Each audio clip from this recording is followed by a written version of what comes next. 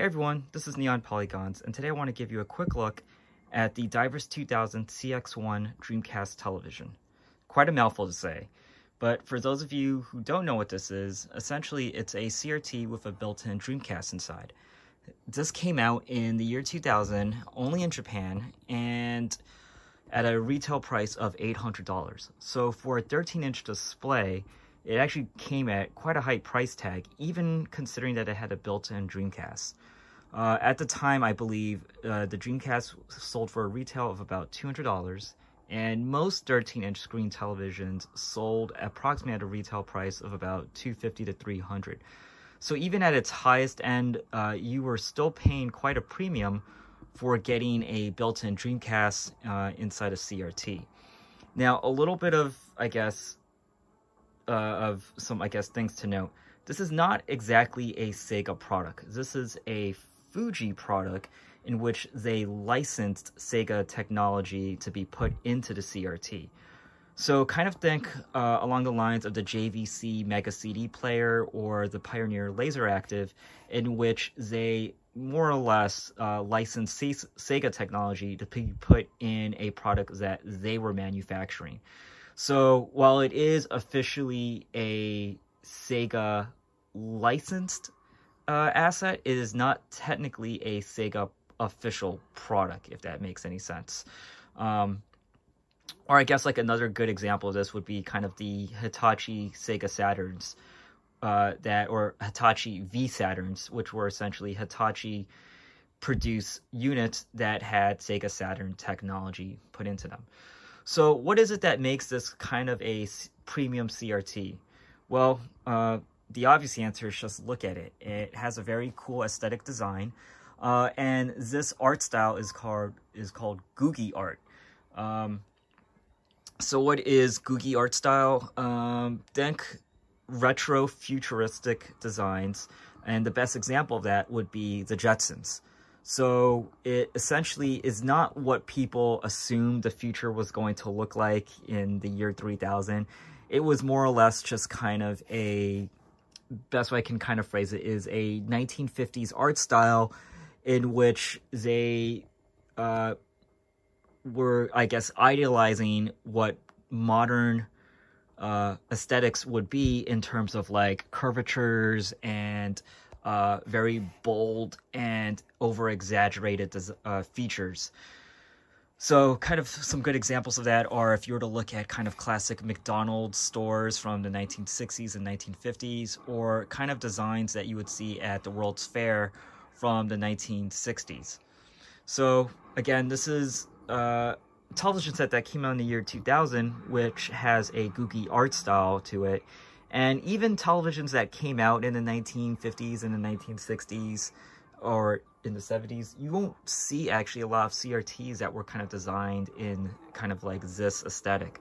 So from that standpoint, it is actually not really kind of, I guess you don't really can kind of look at this as a normal CRT, but almost look at it as a work of art, as I can best phrase it. Now, some other cool features on this that I think many of you who are looking at this video probably know is its built-in LED system. So the way how this works is any time you're using the Dreamcast on the system, the LEDs on both sides of the unit would pulsate and alternate based upon the BPM of whatever was playing. Now, other things to kind of like realize if you're going to try to get one of these units, they're not exactly rare. Okay, so I know many people will say that there's only 200 units of these sold, and more than likely the manufacturing run of them probably was maybe about 1,000 to 2,000 in order to ensure that this could be sold at a profit. And the reason I say 1,000 or 2,000 units more than likely manufactured is in order to kind of get these, or in order for Fuji to have got these built out at scale at a reasonable price that they could, make a profit at, usually most manufacturing runs for CRTs during that period were at least like 1,000 to 2,000 units. But again, do think about this as not as a CRT or buying this as a video game system or even as a CRT, but generally this is kind of being sold as kind of a center art piece that was more so would be sold as an aesthetic as opposed to functionality. Case in point of that is these two antennas, or these four antennas that protrude on the outer end of the television set. They serve no functional purpose whatsoever. So many people would think that these actually light up. They don't. They serve no purpose aside from a visual aesthetic to the CRT. Now, in terms of like looking at the unit itself, for a 13-inch display, it is actually quite heavy. It's about 30 pounds. I actually have a 13-inch CRT over there in the corner of in my room, and that weighs probably about 20 pounds. So it is actually heavier than your typical 13-inch CRT. It's actually also larger than your typical 13-inch CRT. From top to bottom, from base to the top antenna point, it measures about 17 inches. From side to side, it's about 15 inches. And from front to back, as you'll see over here, it's about 19 inches. So it's actually quite a large television set for a 13-inch screen, or 13-inch screen that takes up quite a footprint. Now, when purchasing these units, one thing that you should keep in mind is that they are now essentially at a 20-year point, or 20 years of, have been out there for essentially 20 years by this standpoint. And with that, unfortunately, as with other CRTs, that could potentially mean they start to break down. This unit particularly, I've had it for 3 years and can count you on 2 hands the amount of times I've actually turned it on and played games on it. And when I've actually used it, I haven't played it in long durations. And one of the things I'm starting to notice now, even when I was making this video, was actually I was having problems just trying to get it to play Dreamcast games in general. I've actually tried about like 4 different Japanese Dreamcast games before I got it to finally play on one, which is this game. And it was incredibly frustrating, in which I was able to get it into Dreamcast mode, but I was not able to actually play a game properly. It would load the game and then unfortunately kind of just give me no display. I would put in a music CD to see if at least it was reading the laser, and that did work. So I do know the laser works on this, but there is tending to be a problem in terms of like it actually playing Dreamcast games. Another area that I'm starting to notice is that I'm starting to notice some discoloration in the CRTs, on the CRT display, particularly in this area and this area. Again, I haven't played it, played this unit very long or many times, and so it's a little bit odd that I'm starting to see some discolorations in the CRT from when I first received it about 3 years ago. Now, I actually purchased this at an estate sale where the person who was selling it used to be working at a Japanese travel agency, and thus I was able to kind of get this at a very low price than what you would typically see it sell for. So as I was previously saying, that many people will think these units are rare, but not quite. I'd probably estimate there are at least 2,000 in the wild. And in fact, you can actually find them quite easily on eBay. You'll normally see them like pop up every few months, but they go for such a high price tag that people tend to think that they are exceptionally rare. You can find them.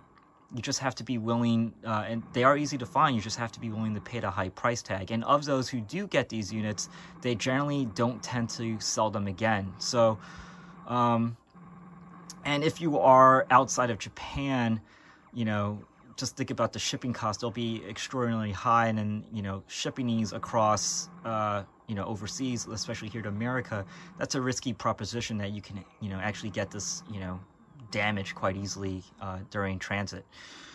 So some of the things to keep in mind for when you're trying to purchase these units is you might want to ask the seller, can it still play Dreamcast games? And you might want to ask, can it play Dreamcast games upon CX-1 boot? What that means is essentially as soon as you get into Dreamcast mode, will it play a Dreamcast game immediately from the home screen? As I said, I'm now starting to have issues with my unit, and I do believe it's the Dreamcast unit that's breaking down, not the CRT. You can still play video games and Dreamcast games on this by, obviously using the AV inputs on it. But when you do that, the LEDs will not work. Again, the LED functionality of the television set only works upon Dreamcast mode. So some things to also keep in mind is that I have noticed that it has a very poor ventilation. The ventilation on the unit is actually on the top, and so unfortunately that means the hot air has to actually come upwards to be released. And so as I'm feeling the TV, it is actually like quite hot. One of the things I've also noticed is that when I've opened or more recently, as I've been opening the disc tray, there's kind of an odd chloride smell to it. So think kind of like when you're at a pool. And that's only something I started to notice recently as my CX-1 has some issues as of late.